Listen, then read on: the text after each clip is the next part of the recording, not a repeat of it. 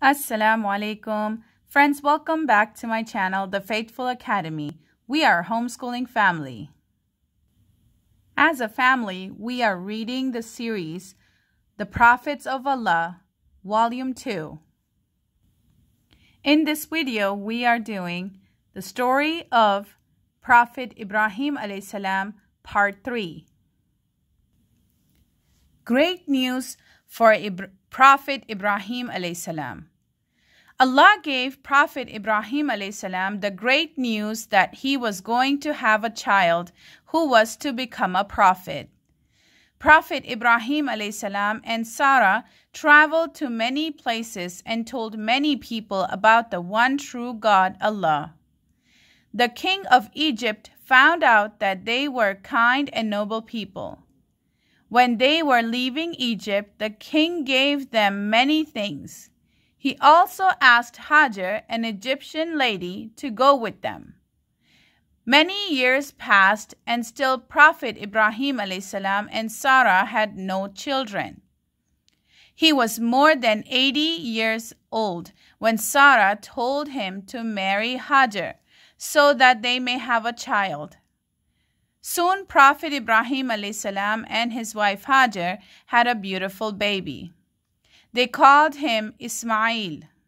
The baby was still very small when Ibrahim alayhi salam told Hajar that Allah has commanded him to take her and Ismail alayhi salam to a place called Mecca in Arabia. He was to leave them alone. Although Prophet Ibrahim alayhi salam did not understand why, he obeyed Allah's command. He left them in the valley of Mecca and started to go back to Palestine. Hajar was not afraid.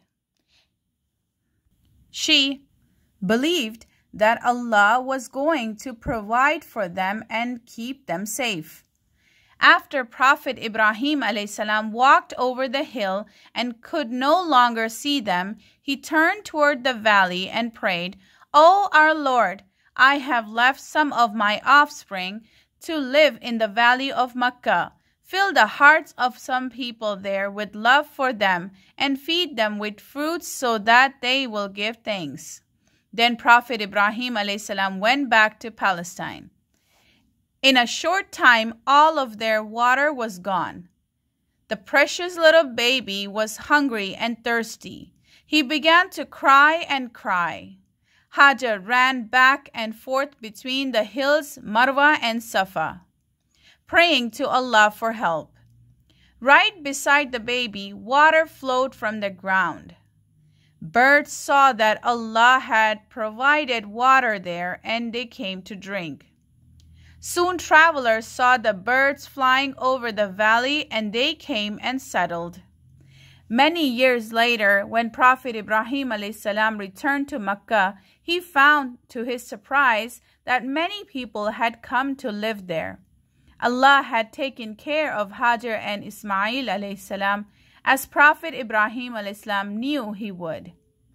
While in Mecca, Prophet Ibrahim alayhi salam dreamt that Allah had ordered him to sacrifice Ismail alayhi salam. Prophet Ibrahim alayhi salam loved his son very much, but most of all he wanted to please Allah. Ismail alayhi salam was now old enough to work with his father. Ibrahim alayhi salam decided to tell him about the dream. He said, "O my son, I saw in a dream that I am to offer you in sacrifice." Ismail alayhi salam believed in the one great God. He said, "O my father, do what Allah has ordered. You will find that I am patient and faithful." Father and son both wanted to obey Allah. Ismail alayhi salam laid face down, and just as Prophet Ibrahim alayhi salam raised up the sharp knife, he heard a voice.